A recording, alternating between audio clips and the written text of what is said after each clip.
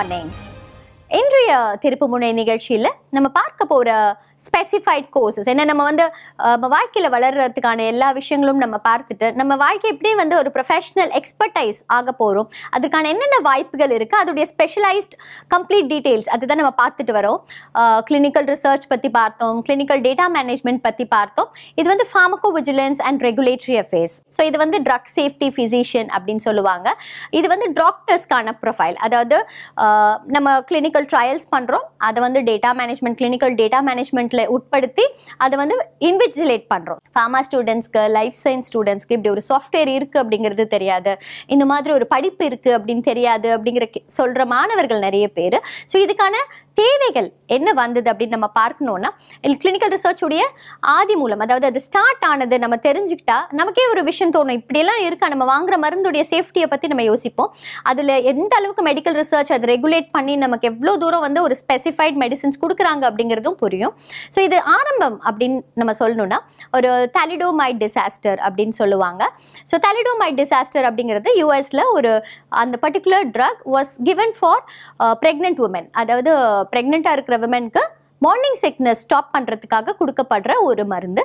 So அந்த மாதிரி ஒரு மருந்து கொடுக்கப்பட்ட தருணத்தில் நிறைய விமன், அந்த ப்ரெக்னென்ட் விமன், அவங்களுடைய குழந்தைங்களுக்கு வந்து தி children were born with வெப்ட் feet, அதாவது மால் ஃபங்க்ஷன், கைகள் கால்கள் சூம்பி போன கைகள் கால்களோட பிறந்திருந்துதான். ஸோ அந்த மாதிரியான ஒரு இன்சிடெண்ட், ஒரு ட்ராஜடி நடந்தபோது மெடிக்கல் ஃப்ரெட்டர்னிட்டி எல்லோரும் சேர்ந்து எடுத்த முடிவு தான் வந்து இனிமேல் நம்ம மருந்துகளை நேரடியாக அனிமல்ஸில் டெஸ்ட் பண்ணி மனிதர்களுக்கு கொண்டு வரது அந்த அளவுக்கு சேஃப்டி கிடையாது. ஸோ இந்த மாதிரியான ஒரு டிசாஸ்டர் நடக்கும்போது இட்ஸ் irreparable லாஸ்.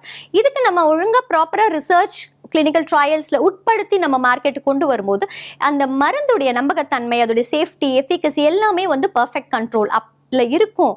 அப்படிங்கிற காரணத்தினால வந்ததுதான் வந்து இந்த கிளினிக்கல் ரிசர்ச் இண்டஸ்ட்ரி. ஸோ இதுடைய பல்வேறு இண்டஸ்ட்ரி ரிலேட்டட் ப்ரொஃபைல் அப்படின்னு பார்த்தோம்னா அதில் ரெண்டு முக்கியமான விஷயம். ரெகுலேட்டரி அஃபேர்ஸ் அப்படின்னு ஒரு இண்டஸ்ட்ரி.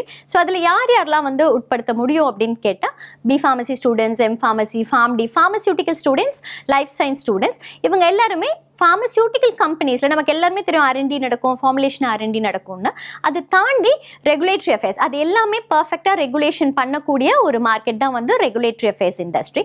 அது இல்லாமல் ஃபார்மகோவிஜிலன்ஸ், நம்ம இப்போ டாக்டர்ஸ் என்ன ப்ரொஃபைலில் போவாங்க, அவங்க கிளினிக்கல் ட்ரையலுக்குள்ளே போக முடியுமா, இல்லை கிளினிக்கல் டேட்டா மேனேஜ்மெண்ட்குள்ளே போக முடியுமா அப்படின்னு பார்த்தாங்கன்னா லைஃப் சயின்ஸ் ஸ்டூடெண்ட்ஸ் வந்து டாக்டர்ஸாக இருக்கட்டும், அவங்க CRAவாகவும் ஜாயின் பண்ணலாம், ஃபார்மகோவிஜிலன்ஸாகவும் ஜாயின் பண்ணலாம். ஏன்னா அவங்களுக்கும் டெக்னிக்கல் ஸ்கில்ஸ், எனக்கு கார்பரேட் ப்ரொஃபைல் வேணும் அப்படின்னு நினைக்கிறவங்க ட்ரக் சேஃப்டி ஃபிசிஷியன். ஸோ பர்ஃபெக்டாக ஒரு டாக்டர் ப்ரொஃபைல்லையே அவங்க ரிசர்ச் பண்ணுவாங்க, பேஷண்ட்ஸ் ஹேண்டில் பண்ணுவாங்க.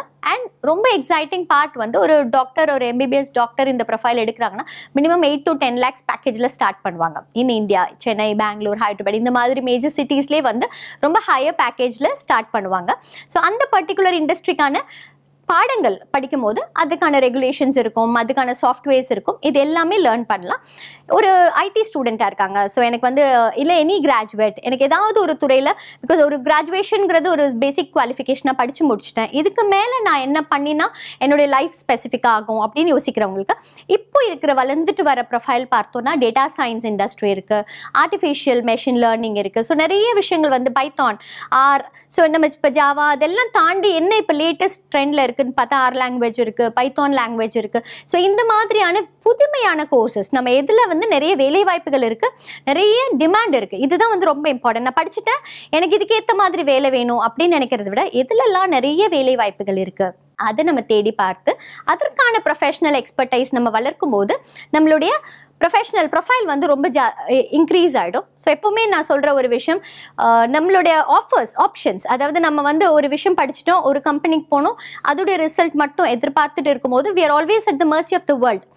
என்னுடைய ப்ரொஃபைலில் நான் என்னென்னலாம் வந்து ட்ரை பண்ண முடியும், ஸோ இந்த இண்டஸ்ட்ரியில் போய் நான் ட்ரை பண்ண முடியும், இந்த இண்டஸ்ட்ரியில் போய் ட்ரை பண்ண முடியும், வெவ்வேறு இன்டர்வியூஸ் அட்டென்ட் பண்ணும்போது அதில் என்ன ப்ரொஃபைல் அவங்களுக்கு சூட்டபிளாக இருக்கும் அதில் வந்து அவங்களுக்கு கால் ஃபார் பண்ணும்போது you have options to choose. கிடைக்கிற ஆஃபர்ஸில் நம்ம இதில் எது பெஸ்ட் அப்படின்னு சூஸ் பண்ணுறது தான் வந்து ஒரு பெஸ்ட் லைஃப்.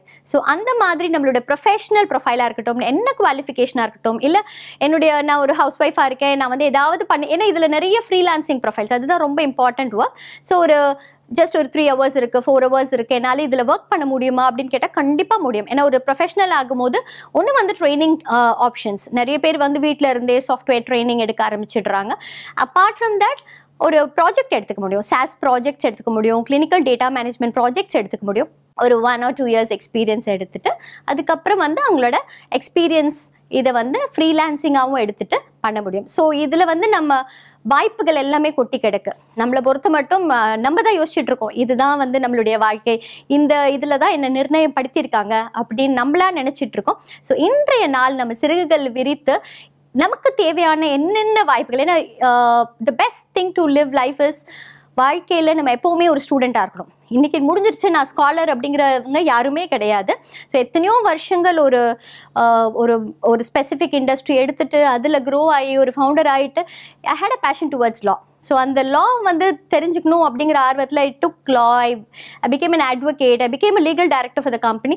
ஸோ இது வந்து தேடலும் சர்ச்சும் வந்து இருந்துக்கிட்டே இருக்கும்போது you are not a professional in one industry. நிறைய விஷயங்கள் எக்ஸ்பர்டைஸ் ஆகும்போது உங்களை தேடி வாழ்க்கையில் வந்து எல்லா ஆப்பர்ச்சுனிட்டிஸ் வருங்கிறதுல நமக்கு எந்த டவுட்டுமே கிடையாது. So let's start this day with a great expertise. Thank you.